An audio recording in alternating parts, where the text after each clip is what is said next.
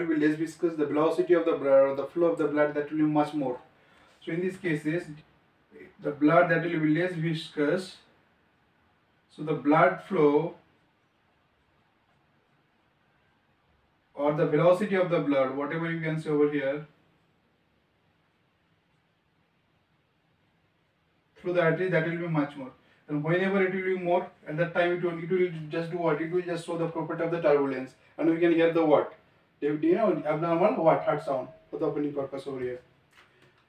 Now we'll get another kind of the disease over here. For example, the thyrotoxicosis. We can get the thyrotoxicosis.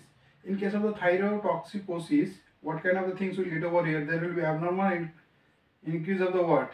T3 and T4 level. So whenever the T3 and T4 level that will be increased too much, definitely for that thing, what do you know? The oxygen consumptions